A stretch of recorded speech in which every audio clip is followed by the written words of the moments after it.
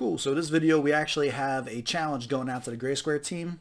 So for Landon, Tim, and Catalina, this is going to be for the quarantine time for the coronavirus. What are 5 things that you can do to utilize your time properly? So I came up with 5 of my own. I'm shooting out a video challenge to you guys, kind of get the conversation moving in a more positive direction.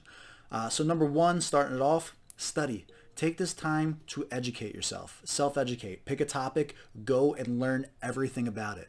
I wanted to get into the YouTube videos again, so I'm going to learn more about how to do the reactions and what the fair practice laws are and everything that goes around it. Number 2, while kind of going hand in hand with number 1 for me, is going to be to read.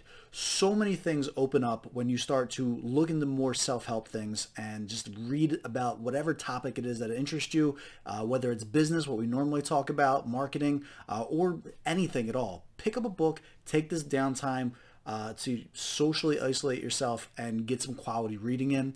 The 3 that I really recommended when I first got into reading was Emotional Intelligence 2.0, the 10X Rule by Grant Cardone, and The Leader Who Had No Title. Those were like my 3 introductory books when I was like first getting into marketing to really kind of like set the tone and get things going with me. So they're my recommendations if you don't even know where to start with that. Next is going to be to organize your time better. Take this time to update your calendar. Literally map out everything. Use your calendar. It's right on your smartphone. Time with friends and family, times with loved ones, times for business, recreation, learning, studying, reading, whatever it is that you start to do. Get accustomed to living by a schedule and a calendar. The days are going to start blurring together. If you're not doing anything at this time, and your productivity is going to go completely out the window. Use this time to get really, really good with practicing what you preach in terms of time utilization. All right. Number 4, practice goal setting. So an easy way to avoid lack of productivity during the whole outbreak is going to be to come up with daily and weekly goals for the entire time that you're quarantined. All right. You never know if it's going to be done today, if it's going to be done tomorrow. So set it up for day by day. And then an overarching like, hey, if I'm in quarantine all week, I want to make sure I accomplish X, Y, and Z while we do it. This is going to be super important to carry this over. Like, let's say this lasts a month. You have 28 days to get really good at practicing goal setting. You're going to form a positive habit by the time you get back into your regular routine. There's never going to be a bad time to have daily or weekly goals. So it's a good time to pick the habit up now while it's not as hectic with your regular work schedules. And then finally, 5, invest in a side hustle.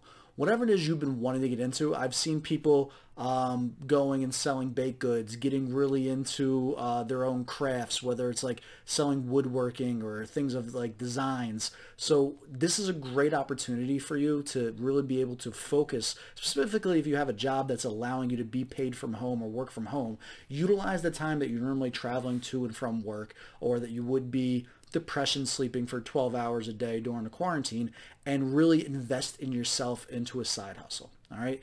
You never know what's going to be the big thing that breaks that allows you to now do something for the rest of your life.